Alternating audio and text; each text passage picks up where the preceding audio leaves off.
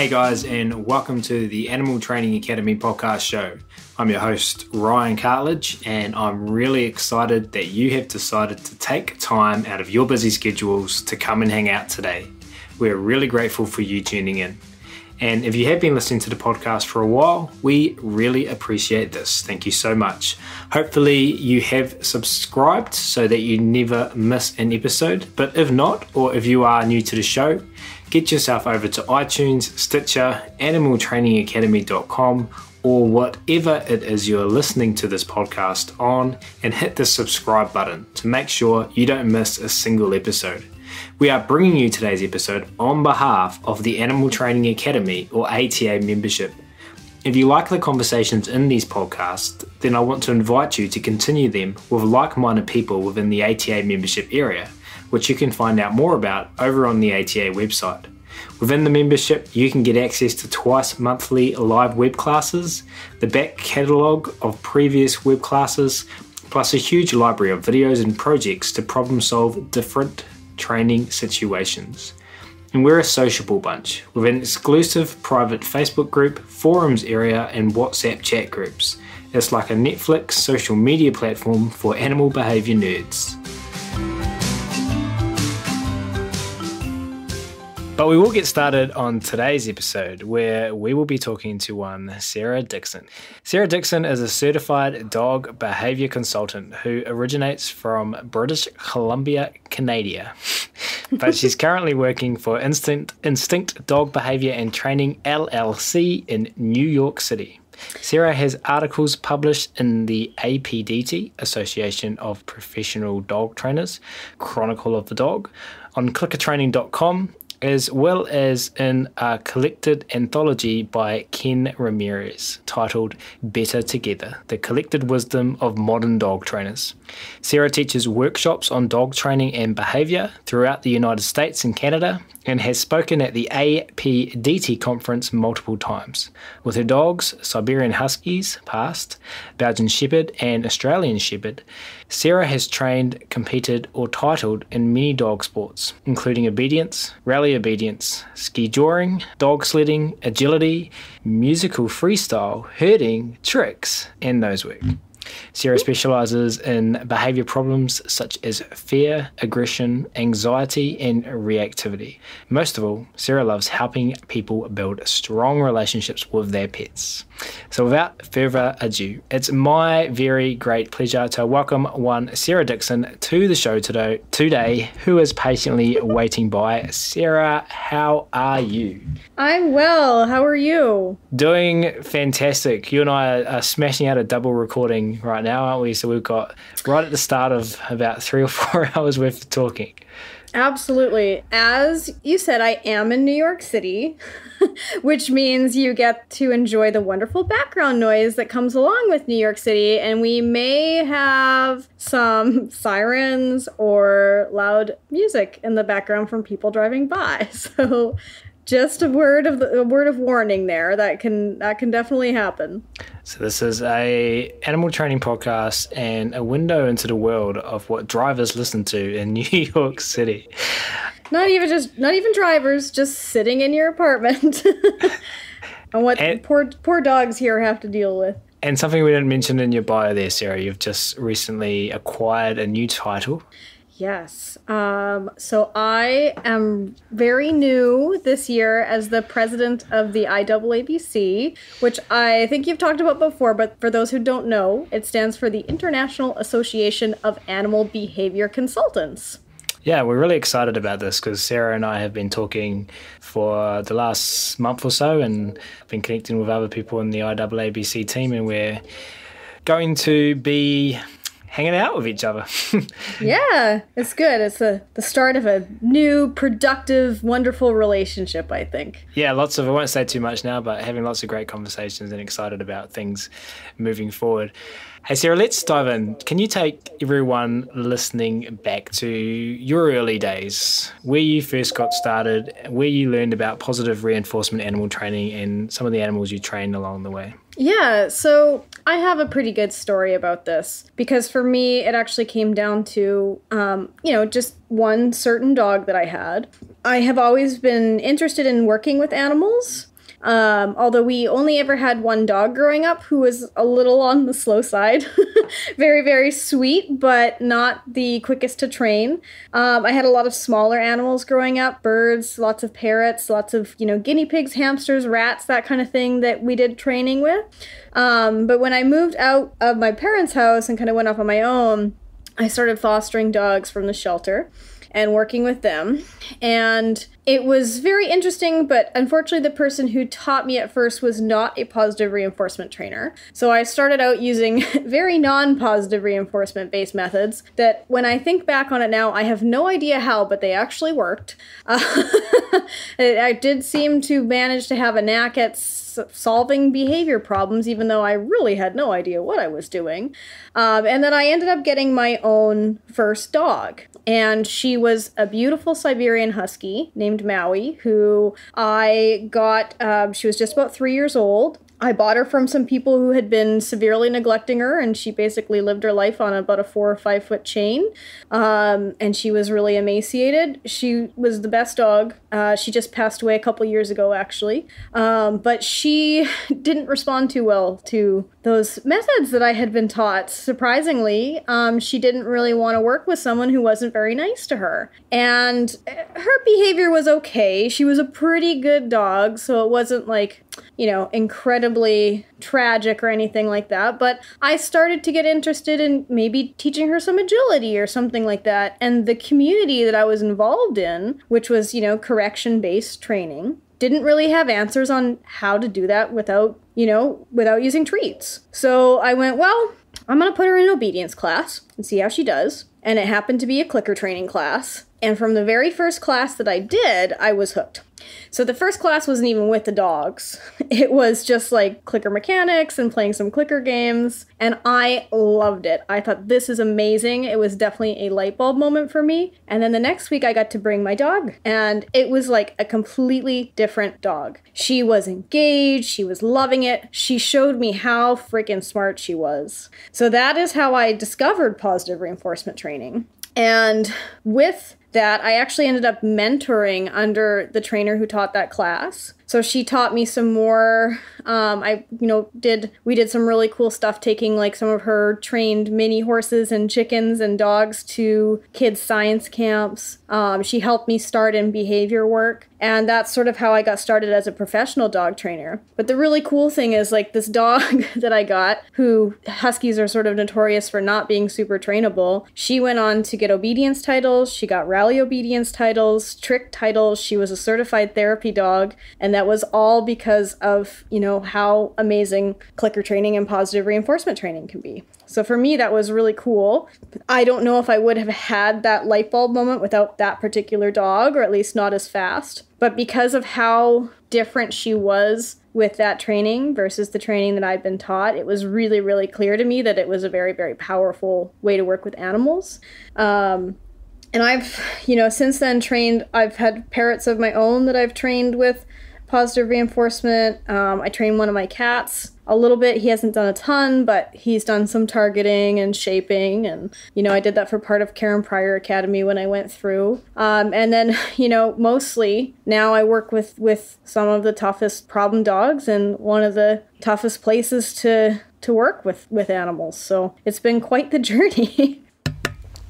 Yeah, and that time when you were working with was it working with Naui? Was that his name? Oh, Maui, like Maui. Like the Hawaiian island, which is a really weird name for a husky. But she came with it, and I just couldn't change it. It somehow suited her. I wrote down Naui. I spelt the name like the word now followed by 3 E's. Okay, Maui. And this was back in British Columbia, was it? Yeah, I actually was living in Alberta, Canada at the time that I got her. I was doing university there. So I got her in Alberta, and then we moved back to British Columbia after a couple of years. But yes, right. Back in Canada. Cool. And then fill us in between that time working with Maui and working a lot with Maui, because you guys seemingly achieved a lot together. Yeah. Then what happened in between 2018 And also, sorry to hear about Maui passing recently. It sounds like she was a great friend, a great teacher. She had a great long life. She was a wonderful teacher. Like one of those dogs or one of those animals that comes into your life that you're just like, wow, I've learned so much from you. It was really quite a gift that she gave me.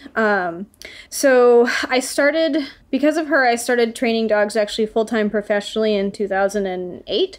So I got my first job as a dog trainer once I sort of felt that I could teach multiple dogs, multiple things, and could train my dog to a certain standard. That was important for me to get titles on her because I wanted an objective standard that I sort of knew what I was doing. So I started just teaching pet obedience classes, and I mentored under the trainer. Her name was Donna from Alberta that I mentioned. Wonderful, wonderful animal trainer. And then we moved back to BC and I started my own business. So I just sort of worked there for a while, and there wasn't a ton of trainers in the area, but made friends with the ones that were there, which is always good to network. And as I was there for, how long were we there for? From 2009 until 2016. I just got, more and more experience doing different things. I started teaching workshops, on clicker training and tricks and all kinds of stuff. And then I ended up getting a job offer to come and work in New York. So we crazily decided to do that, which involved, uprooting our entire family and driving for 6 days across Canada and US and moving from a town of 9,000 people in the mountains to Manhattan.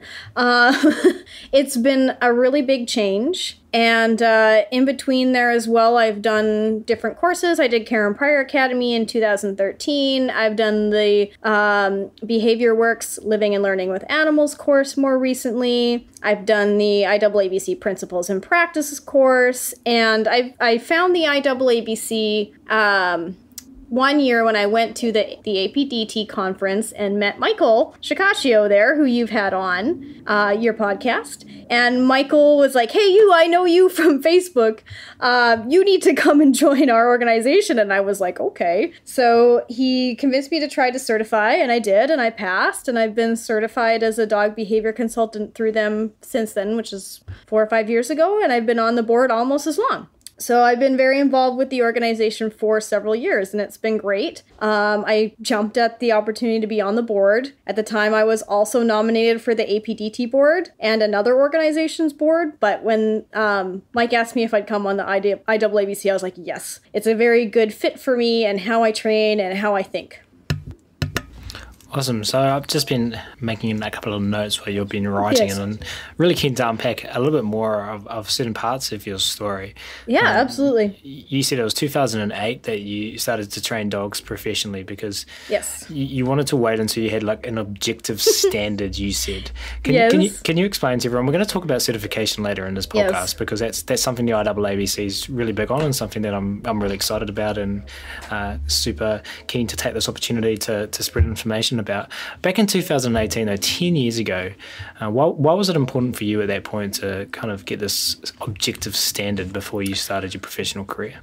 So for me, it was important because I knew what I could teach my dog. I felt like I knew what I could teach other dogs. But I do think that there's a lot of value in, doing trialing because you're taking your dog out of their comfortable environment that they always work in.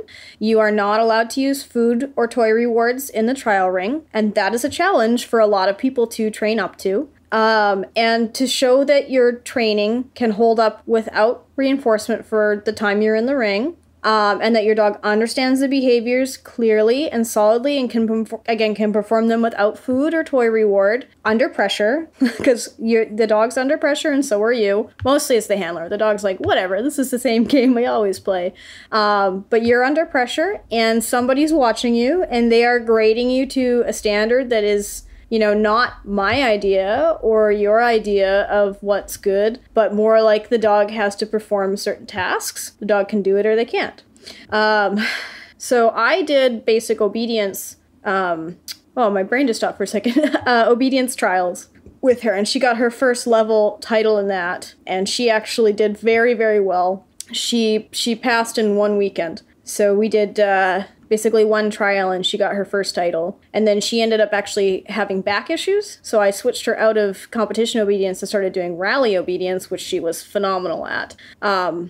I hope that answers your question, but I guess like for me, because I was a newer dog trainer, it was important for me to have somebody else sort of who didn't know my dog, watch my dog work and say, you know, yes, your dog can stay, your dog can come, your dog can heel, you know, to this certain level of standard that is, you know, for a companion dog without food, you know, under testing.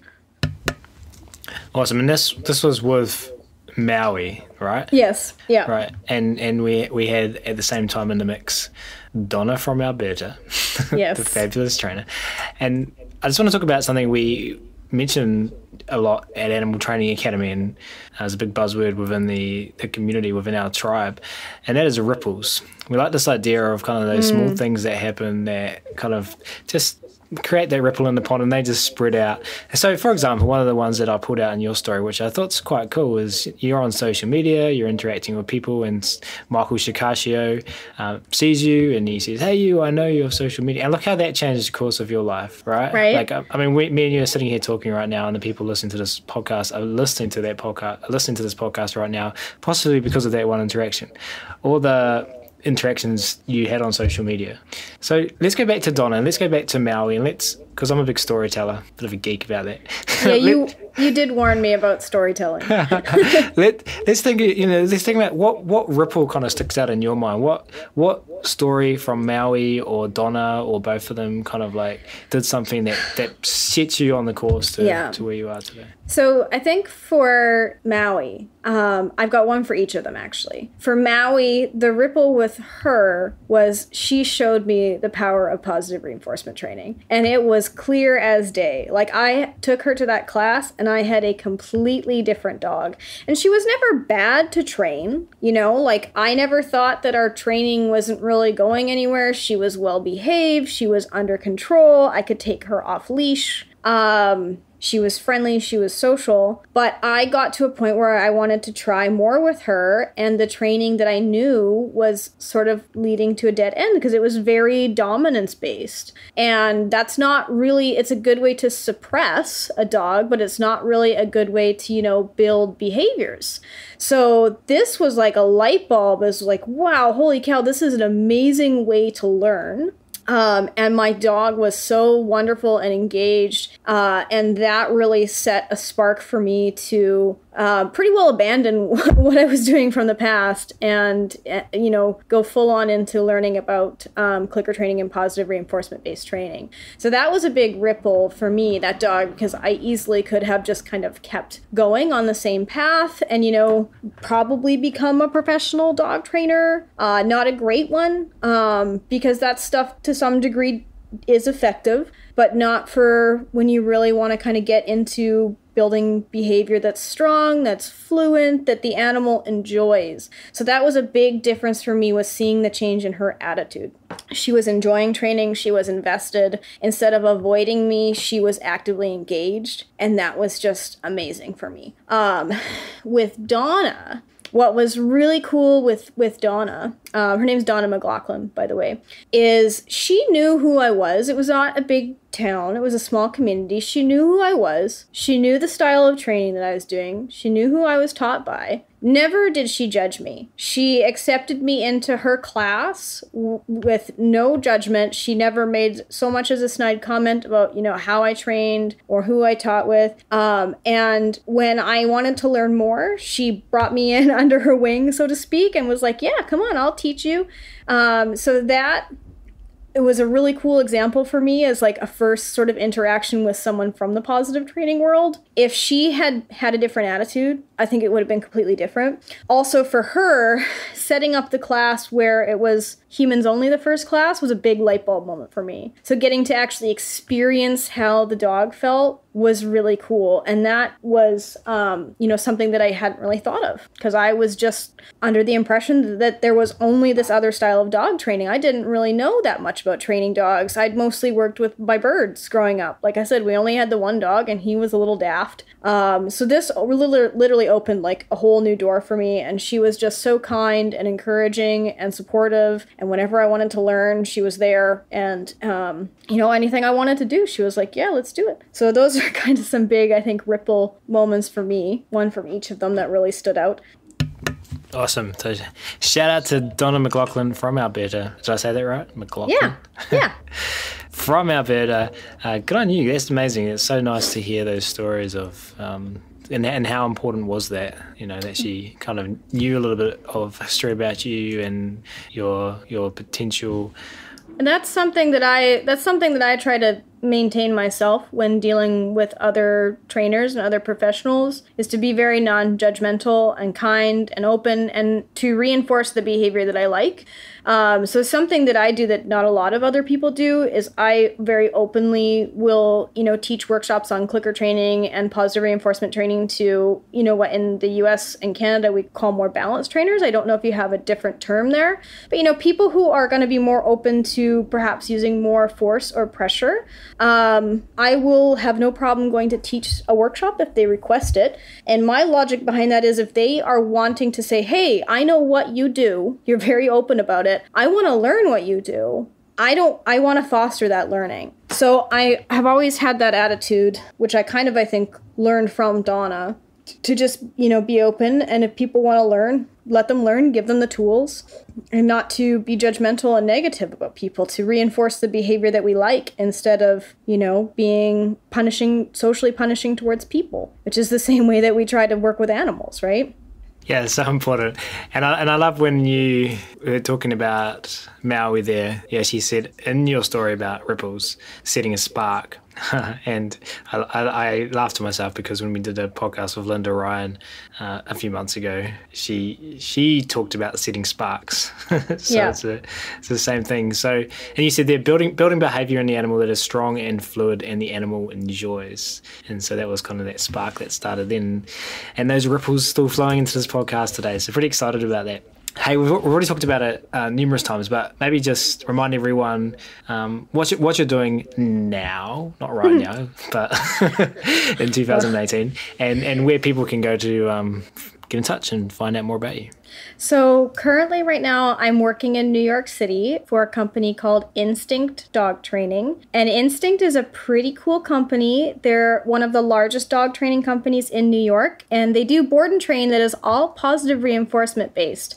So that's not something that's really common, especially on the scale that they do. And what's really cool about Instinct is they're actually working on franchising right now. So they're hoping to sort of bring that to, more locations across the US and Canada, and maybe more in the future, because it's a really, really neat thing to be able to offer board and train, which is a fantastic way to, make a big dent in desensitization, counter conditioning, and be training alternate behaviors. It's really helpful for a lot of dogs, especially in the city, and it's really helpful for a lot of people, but not a lot of positive reinforcement trainers do board and train. So it's a pretty neat company. What I do for them is I am currently the full-time behavior consultant. So I go all around the city, which is really cool. And I get to meet all sorts of different people and different dogs and work with them on developing training plans and modifying their dog's behavior. And I am current president of the IAABC. So we talked about them a little bit more. Let me know if you want to go into that a bit more. The IAABC is an organization that is international, so we operate all around the world, trying to get our little fingers into more countries.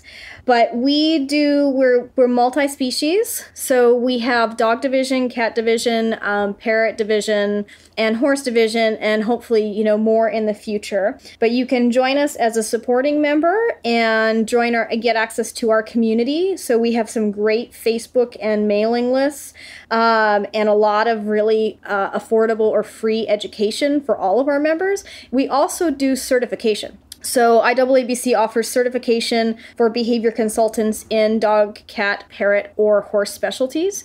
And our certification, in my opinion, is, I think, the most rigorous in the industry for behavior consulting, at least for what I'm familiar with in North America. I don't know what you got going over there.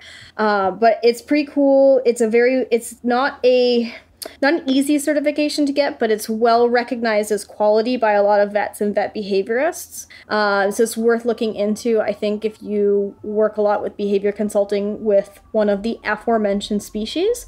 But joining as a supporting member is definitely an option for anybody who's interested in animal behavior or currently working with animals but doesn't feel ready to certify.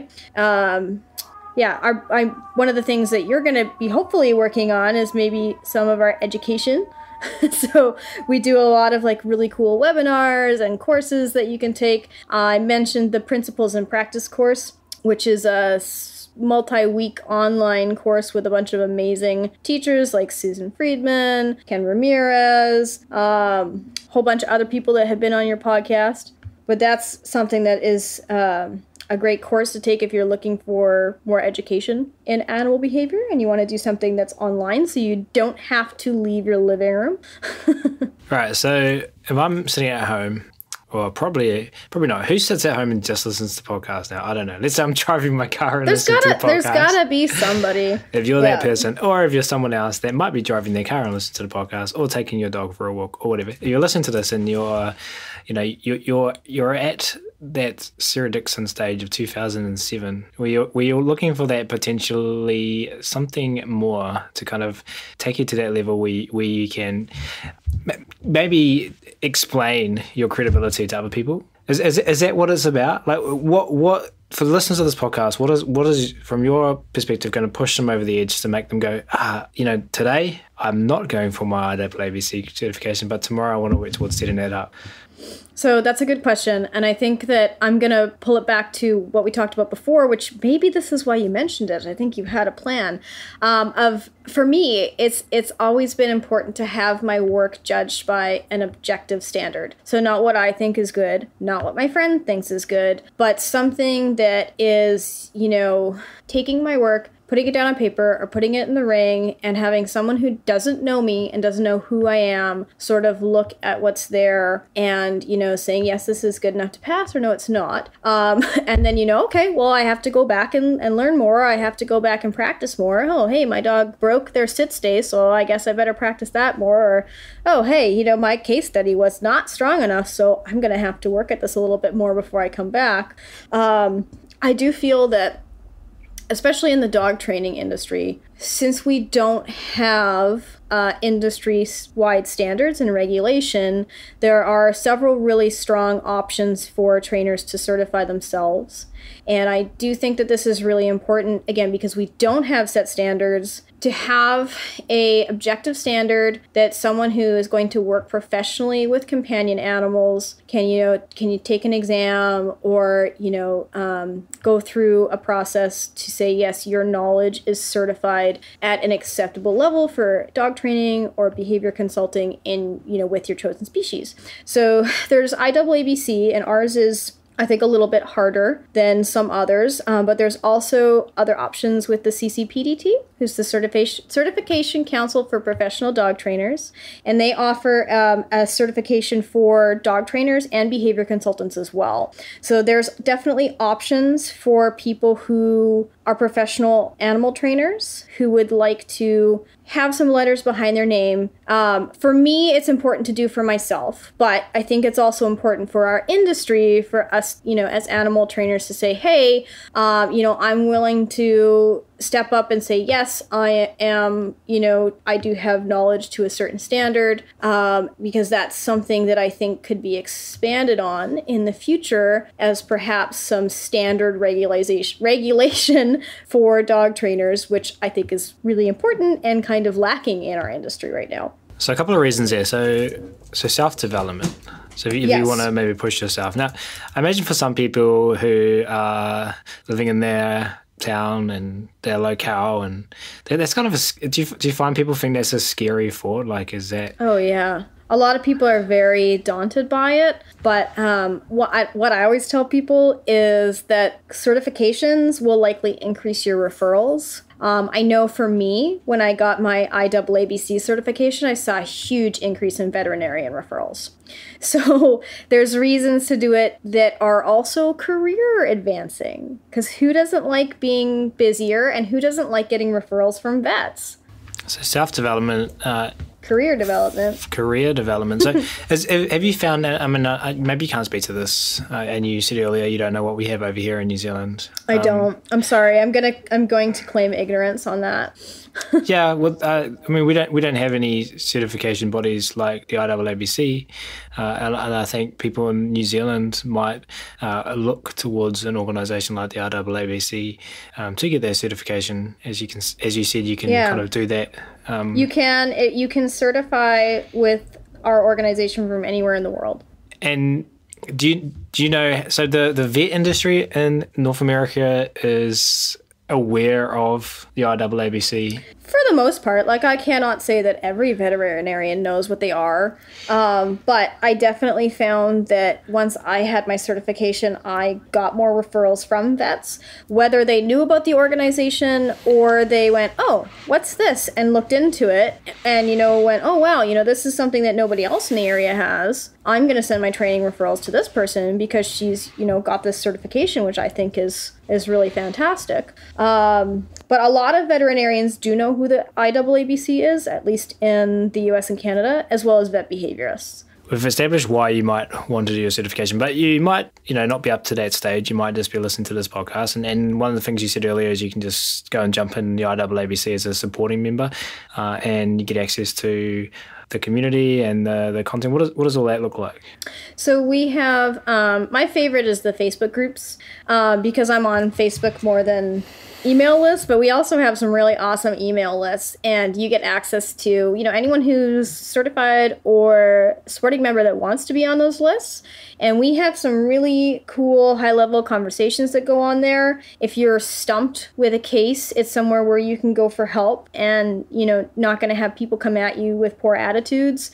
So it's kind of neat also to see what people who are, leading in the industry put up there as like, hey, this is where I'm a little stuck, or here, let me share with you, this really interesting case that I've been working on, or hey, look at this study that I found that's relevant to our interests.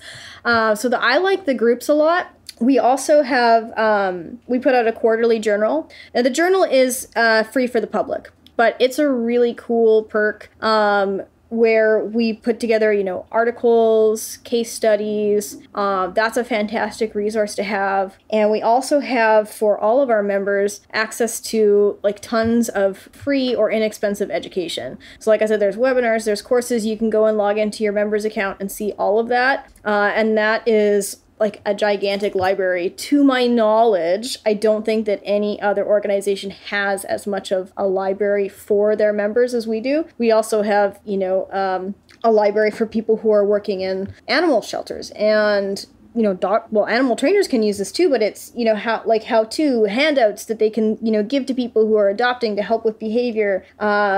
We do mentorships. So in addition to our courses, we also have, mentorships with people like Michael Shikashio and Trish McMillan on, all kinds of different subjects. So there's tons to choose from. And as a member, a lot of it is free. We also do conferences, which are not free. But as a member, you get access to anything that we've had recorded from the conferences in the past, which is fantastic. So you can look at the past couple years' conferences and see as much content as we have on there, and that's all free.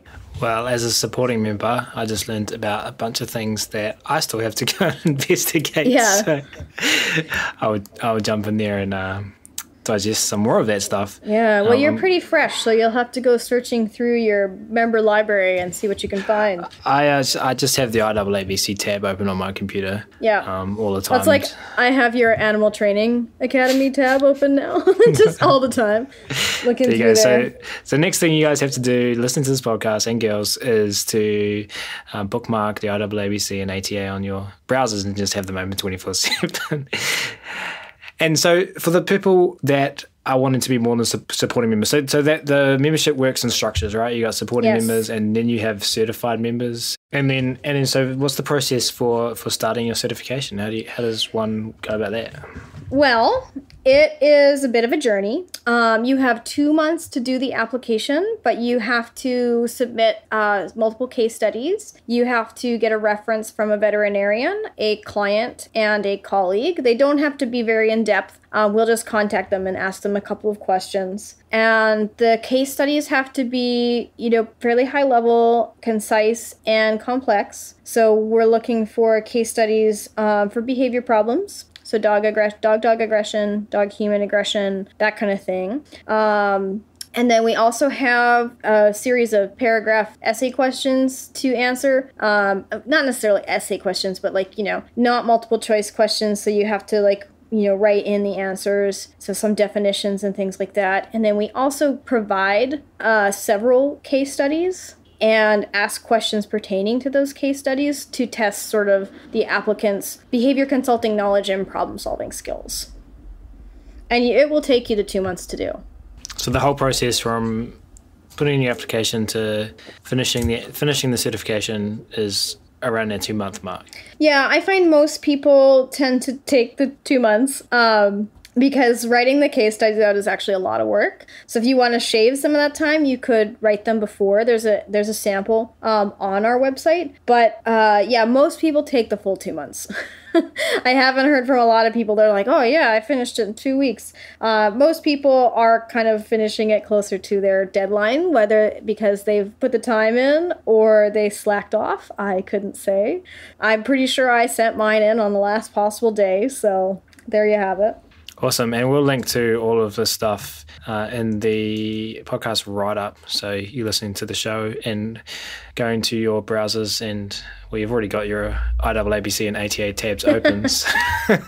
So you can just go there. And another really exciting thing you're doing recently, and I want to say I've got a bit of a knowledge gap here. We've talked about it before, but it is pretty new. So I'm kind of absorbing it and building my understanding around it. But yes, was one thing you said earlier was there's a few places to go and get certification. It's not just the IAABC and everybody has their pros and cons, I think. Sorry. Go ahead. That's okay. I was just going to say, I think you mentioned earlier what was important is that this kind of becomes standardized over time. Yes. So that's something the IAABC is working towards, isn't it? Can you talk about some of the recent developments and potentially some things you have to look forward to? So one thing that's come out recently that I think is really fantastic, and I can't take much credit for because I have to tell you that it was our amazing executive director, Margie Alonso, who put in by far the bulk of the work to make this happen.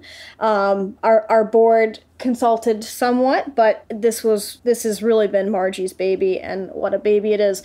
So we were able to consult and work with the CCPDT, who I mentioned previously, as well as the APDT, who I also mentioned previously. And what has come about from our conversations with them, which is really just amazing, is the three organizations have agreed to take on a shared code of ethics and standards of practice, as well as adopting the same standards for Lima training, which is what IAABC has sort of adapted from Stephen Lindsay and promoted as our sort of ethical guideline of maximizing, positive reinforcement and avoiding using force, pressure, or punishment in our work with our animals.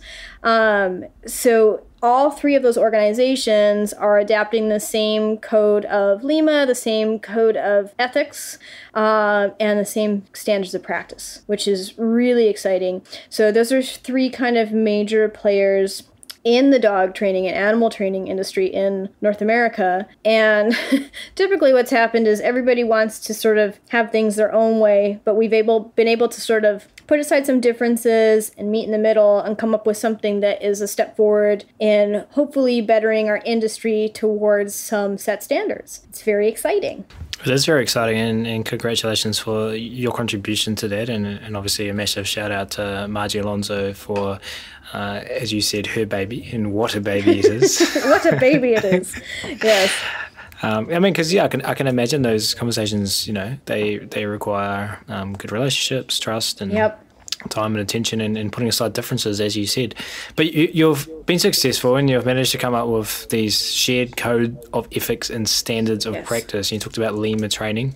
Yes. Can you unpack this a little bit more for everyone? What does that look like? What are these shared code of ethics and standards of practice? So, I mean, if you want to learn more about them, you can definitely, I'm not going to go into super detail on them because it's not that exciting. But basically, like what the code of ethics is it is kind of insurance that if somebody is like certified through IAABC, for example, they're going to be held to a certain standard of, keeping their education current, providing quality information to their clients, acting with integrity to other professionals as well as clients. So that means things like not offering guarantees to your clients because it's just not how it works, and not bullying, cyberbullying other professionals.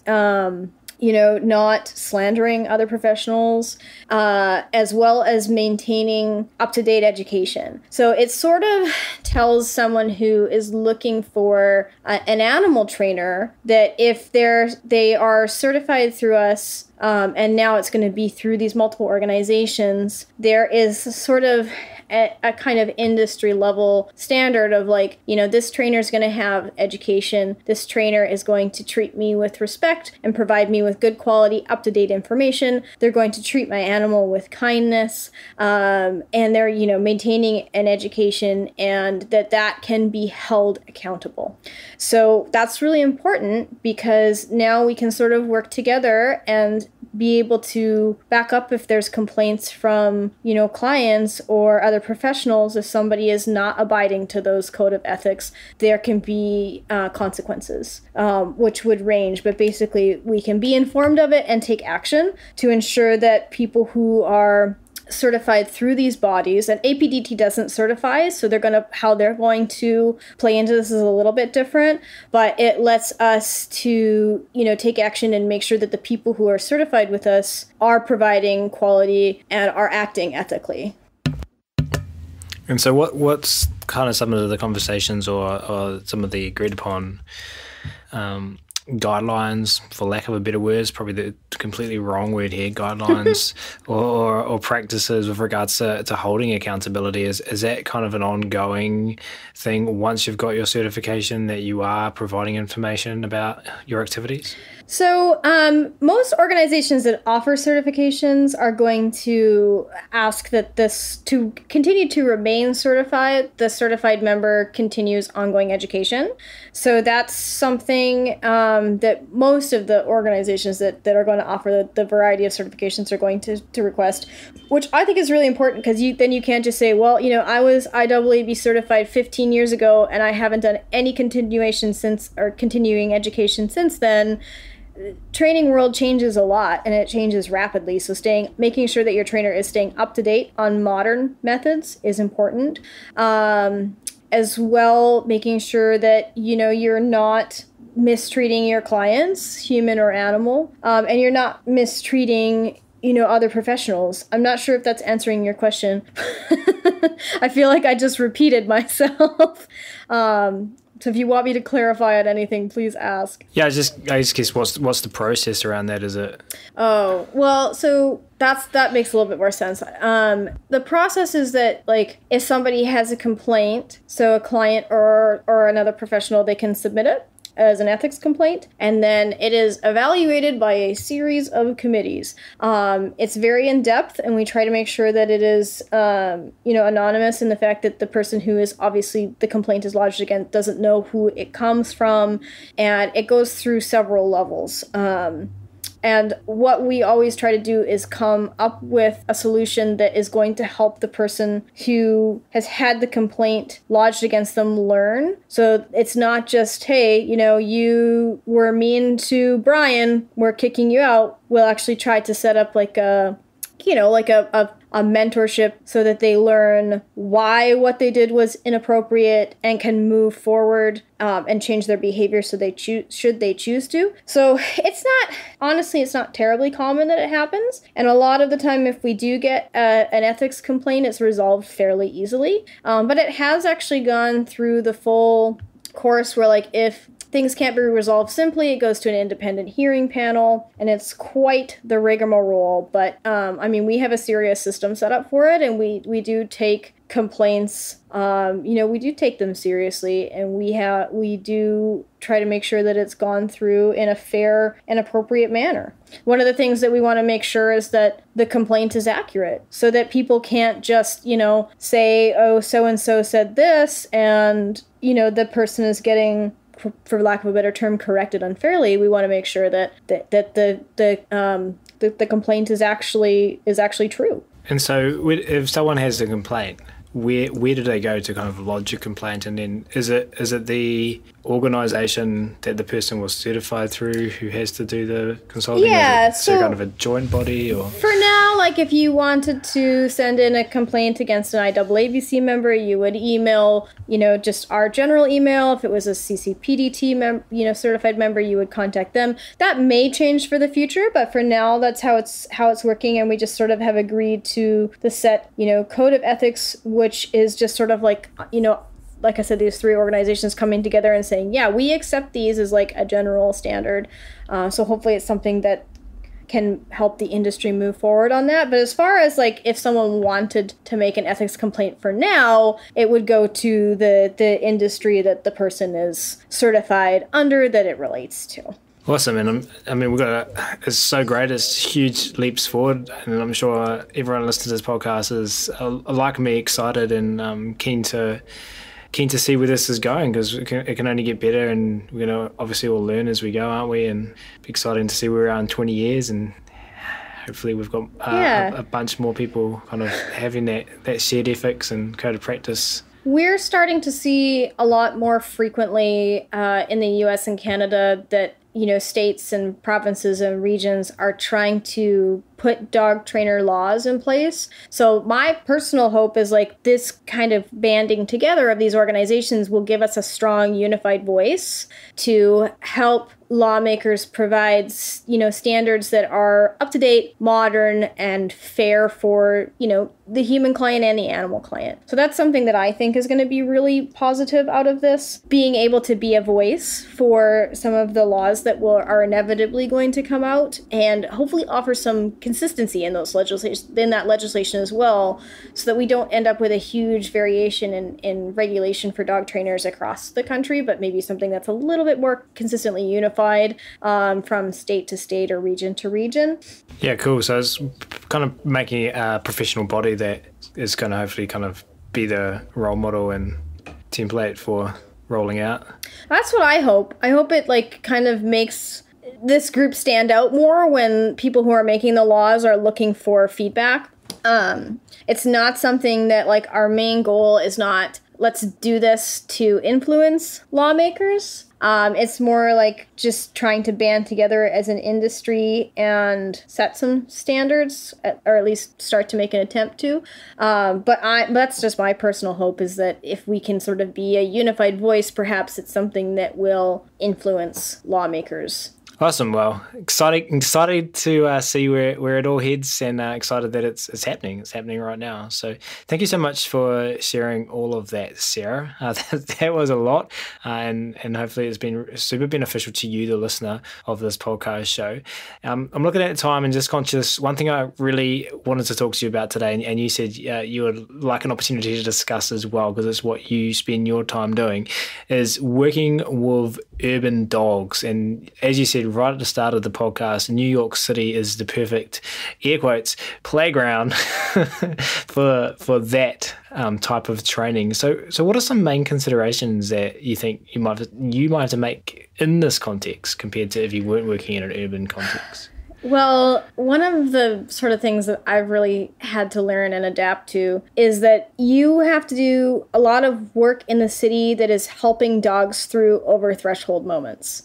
So it's not like if you're working in a more rural area where you can take the dog out for a walk and, maybe see a couple of dogs across the street or down the block. As soon as you go out your door, there's no front yard, there's no driveway. You're generally coming out of an apartment, so you're straight out on the street and there are people and dogs and cars and noise everywhere. I don't think we've had a siren go by the whole time we've been recording.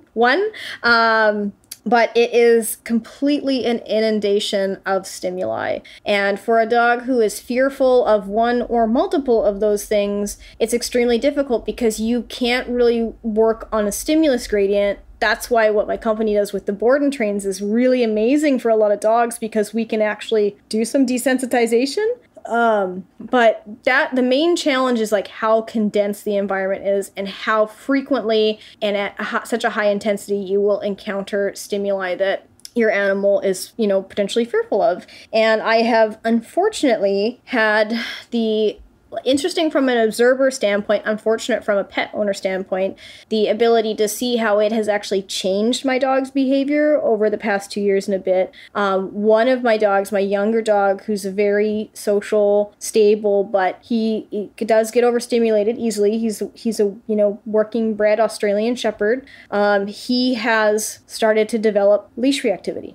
And so I am applying what I know to him, and he also started behavior medication pretty recently because I took that as a sign that he was just overwhelmed by the environment and that his stress had built up to a point because it's so out of character for him, and I wanted to do that if it was something that could increase his welfare.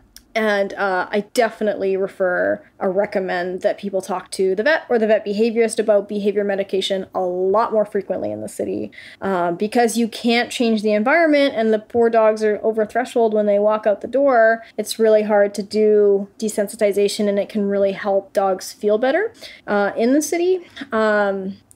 Some of the other unique challenges is that dogs have to be on leash almost all the time. Lots of dogs don't get off-leash opportunities. They don't get to go hiking. There's not a lot of areas where dogs can go off-leash safely, especially if they're not, super social. If they have any issues with people or dogs, you're going to run into them anywhere you go. So it really limits the opportunities for enrichment, allowing a dog to express normal behaviors and exercise. So there's also some challenges on if you have a dog who's, not that perfect city dog, on how do you work around that? How do you exercise them? How do you make sure that they're not completely frustrated being on a leash all the time? How do they get freedom? How do they get to be a dog? How can we reduce their stress and increase their enrichment in a small space and a condensed environment that maybe they don't get a lot of off-leash time on? I also work with a lot of separation anxiety here, which is tough, but people can't allow a dog to bark at all in an apartment. It's not the same as when you live in a house. If it doesn't bother your neighbors, hey, that's fine. But here, any barking is a problem. So it's a really big thing to deal with separation anxiety. So all the people listening to the podcast who have reactive dogs are thinking, why on earth would you want to live in New York City? I ask myself that question sometimes. I think it's a tough environment for a lot of dogs. Some dogs really thrive here. What my dogs enjoy is they do get actually out more for walks than they would when we lived in a rural environment. Because we have to go out for them to go to the bathroom. So they're getting more walking, but I think less off-leash time, especially with my younger dog having some issues now.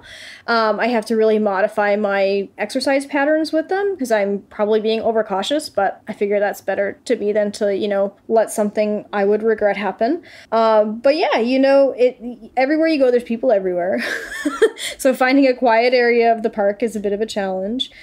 Like I said, some dogs do really well. There are certain personalities that they just love it. It's definitely difficult if you do have a dog who's reactive. And there are some dogs who just really can't function here. We had to actually have one of our dogs. We had 3 when we moved. She went and lived with a friend back in Canada because she never adjusted. It was too scary for her. Even with medication, we felt she didn't have a good quality of life because she was even reactive to the noises inside. And we had her here for a while and she just didn't really get better. So she lives with our friend in Canada now. And some dogs just will never be able to tolerate it, it's tough, but some people can't tolerate it either. I mean, for me, the pros of living here is it's really cool to experience the city. I like to see the buildings. I love all the arts and culture here, but it's challenging as a person who lives here too, that it's just, there's so much stimulation. So for the people that have their reactive dogs and they might not be living in an urban environment, yes. They might be living in the countryside. And, that's stressful enough for them to live with a reactive dog in that context. Please don't move to Manhattan. So what is, like, let's say, 3 little takeaways that you can offer that you've learned from working with an urban dog that you could pass on to people that not necessarily living in those urban environments, but what specifically has this experience in your life taught you? So some of the things that have changed in my work since living in the city is working a lot more with high-value food rewards. When I lived more rural, I could get away a lot more with using store-bought treats as that was like my high value. Or, I would train the dogs with their kibble a lot, and they were like, yeah, this is great. Here, because it's so stressful, my clients are using things like chicken, cheese, steak.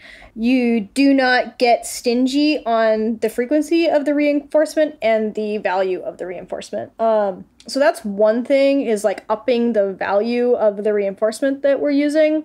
And also one other thing that has really changed for me here is focusing a little bit more on operant behaviors, as far as like teaching different like incompatible behaviors. So things like really heavily reinforcing attention on the handler, like heavily. I used to always do that to some degree, but we almost want the dog like offering a competition heel.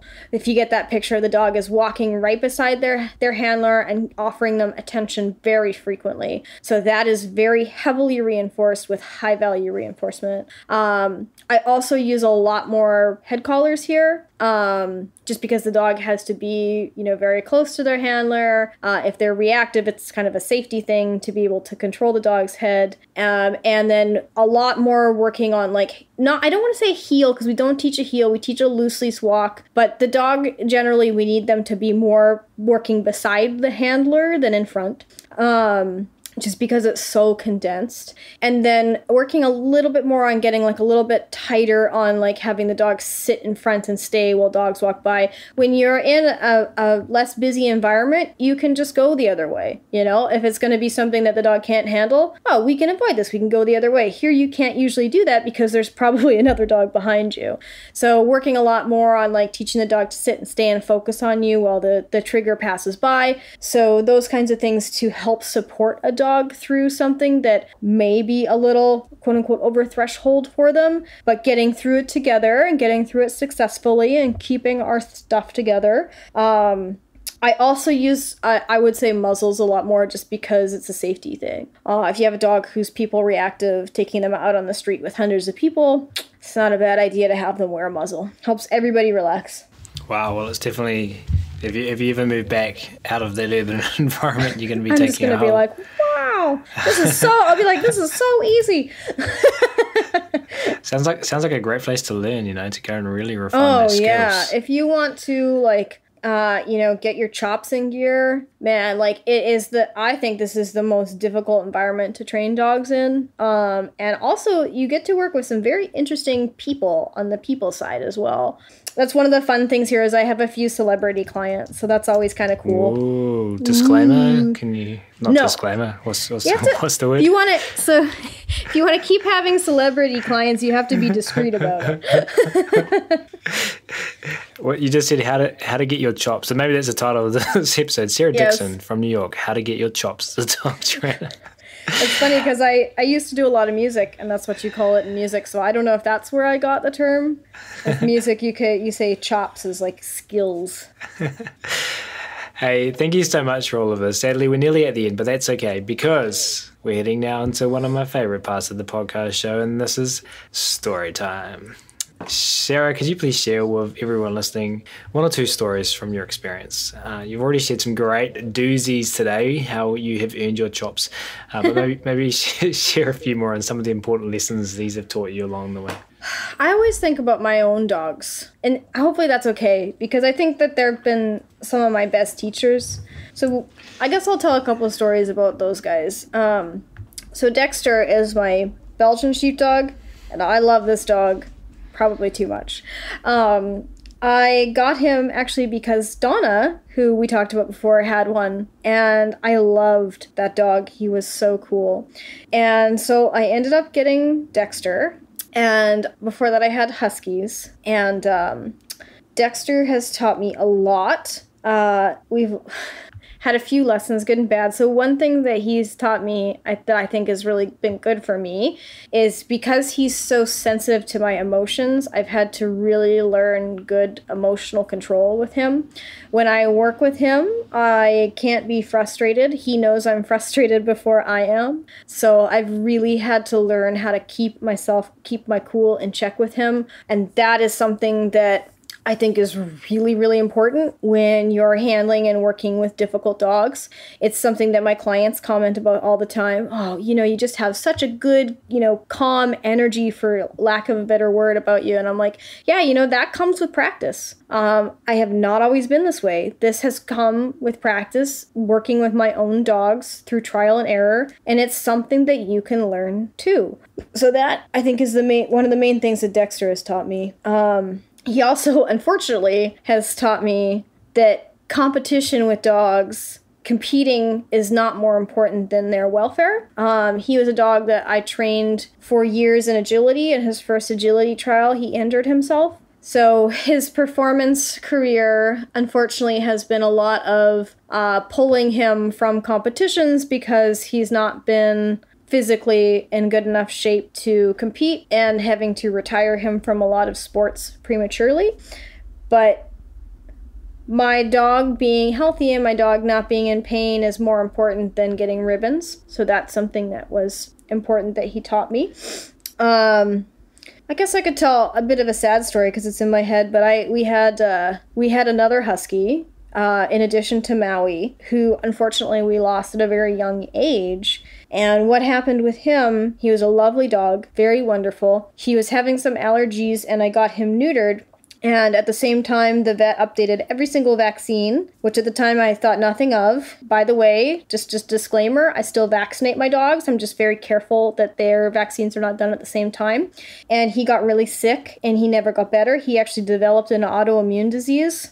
And it made him basically have like a severe sinus infection all the time. So we tried a whole bunch of stuff and a whole bunch of tests, and that was sort of the best diagnosis we could get, is autoimmune disease. And we ended up putting him on prednisone, which helped his sinus infections but made him really aggressive. And unfortunately, we got to a place where his aggression towards us and the other animals in the household couldn't be safely managed. And he had no quality of life off the medication, so we decided to euthanize him, and he was just over 4 years old. So that was an experience that I hope nobody has to go through. What I learned from it is how much changes in their body and changes in how they're feeling and how they're doing physiologically, how much that can affect behavior. Because he went from a dog with zero aggression, like really a model citizen, you could do anything to him, anyone could interact with him, he was great with all animals, to being highly aggressive to other dogs, to our cats, and to us, to the point where we did not trust him to be safe around the public. We didn't feel safe rehoming him. And so it was such a massive shift just because of how the medication affected his body. So that was a hard lesson, but a very valuable lesson in how much physiological changes can affect behavior in ways that I don't think we fully understand a lot of the time. But also, it has brought me a lot of empathy for my clients having to euthanize dogs for behavior problems. And, it's allowed me to help friends and clients who have had to be in a similar place to go through that gracefully, I guess, for lack of a better term. Yeah, it's a bit of a downer. Maybe we need a happier story. I don't know why it came into my head. I think because we were thinking about Maui, but I mean, it is what it is. It was a long time ago now. It took me a long time to be able to talk about it without getting really emotional, but it was very valuable. And it does, I think the thing for me is like being able to take one of the hardest things that we ever went through and, you know, take a positive out of it. Yeah, well, hopefully that's got value for people listening to this podcast. Luckily, I can say I haven't had to go through something like that myself, so I can only imagine and have a huge knowledge gap there. And like you say, there's seemingly a big space where lots of learning can occur. In some ways, it makes me want to become a vet. And I'll just put a quick happier lesson from dogs in there, so it's not ending on that downer. My youngest dog, Brew, the one who I was talking a little bit about, he's been a really cool dog for me to have because he's a really what we would call a quote-unquote high drive dog. So he's very high energy. He loves to work, super friendly, and he actually, because I got into sheep herding with them, and that has become something that I absolutely love to do. So it's the hardest dog sport I've ever done. But it is really fantastic. So he and I and Dexter train in sheep herding, and Dexter's done some competitions. Brew's not ready yet.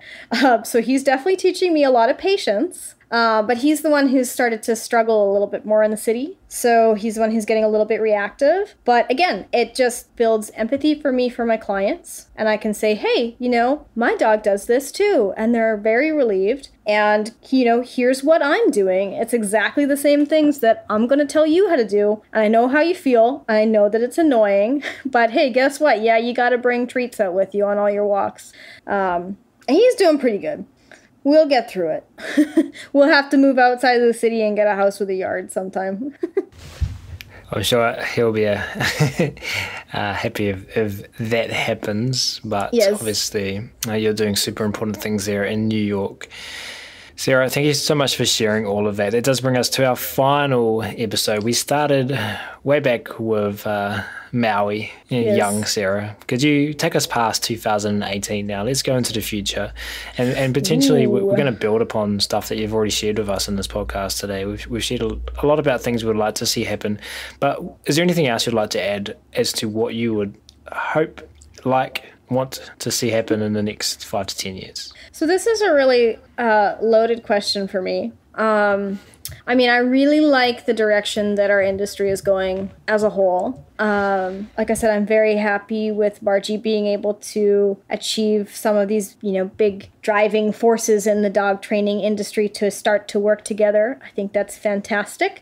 I know a lot of people would disagree with me, but I would like to see set standards and regulation in the dog training industry, or at least see progress with that. I think it's important. I think it's really bizarre to me that we don't have set standards. I understand why we don't, because there's just so much variation in our industry and practice. But I think that there's got to be a way to set standards for education for animal trainers and ethical guidelines for animal trainers so that we're reducing the abuse that animals, what's the word I'm looking for? That animals are subjected to at the hands of uneducated trainers.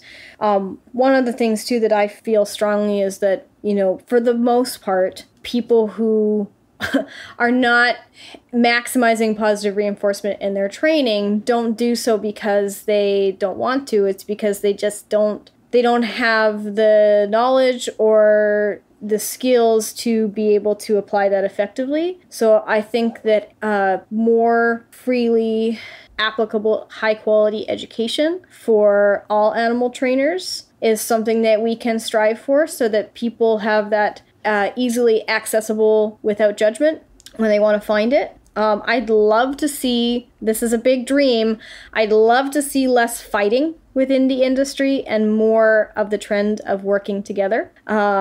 Right now we have a lot of I'm right and you're wrong. And I guess it comes back to the theory of, hey, let's look at interacting with each other the way that we want to interact with our animal students and reinforce and build behavior that we want to see and not be so negative and punishing to other dog trainers. Well, tons of value in there, and obviously we look forward to all of those things happening, and podcasts like our ones hopefully are creating their sparks and creating their ripples and doing their part. So just before we do wrap up, Sarah, remind everyone, we did it at the start of this episode, but remind everyone where they can go to find out more about you and get in touch. Well, I do have a website, but it's not super up to date. My website is, it's actually under my non-married name. So it's sarahfulcher.com, FULCHER.com. I work for a company called Instinct Dog Training. If you want to find out more about them, you can look them up. And of course, we've talked a lot about the IAABC, which is the International Association of Animal Behavior Consultants. So I would encourage everyone to check out our website. It's IAABC.org. And if you want to kind of get a feel for like what we are and what we do, check out our journal. It's free. You can find it online. You can read some of the articles and sort of see what we offer, what we promote, get a feel for, you know, the type of what I think is exceptional quality information that we're putting out there. And that is free for anybody. And if you're interested, you can come and find me on Facebook or whatever. And I happily would talk to you about, you know, becoming a member if it's something you'd like to do, or, hey, just go ahead and sign up. I wouldn't complain. And it's not expensive to sign up, is it? It's not like it's not. It's very reasonable, actually. For what you get from it, I think it's very reasonable. Wonderful. And of course, we will link to all of this in the show notes as well. Hey, Sarah, this has been so much fun. From myself and on behalf of everyone listening, we really appreciate you taking the time, not just today to hang out, but we've connected twice in calls already. We've been shooting emails back and forth for the last month or two. So thank you for all of the things and all of the effort. You're welcome. I hope that it has been interesting and valuable for at least one person that listens. I would say that one person would be amplified by a couple of thousand that tune Wonderful. into the show on a weekly basis. Hey, we, of course, if you are one of those thousands of people, really appreciate you tuning in today as well. If you've enjoyed this episode and you are interested in carrying on the conversation about working with our animals in the most positive, funnish, choice-rich ways, then as mentioned at the start of the episode, the Animal Training Academy community is waiting for you. Head on over to www.animaltrainingacademy.com, click on the membership button in the main menu to learn more about what members are describing as a Netflix social media platform for behavior nerds. There's something there for absolutely everyone. We're looking forward to having you join the tribe. That's it for this episode, though. We're going to wrap it up there. Thanks again so much for listening, everyone, and you'll hear from us again soon.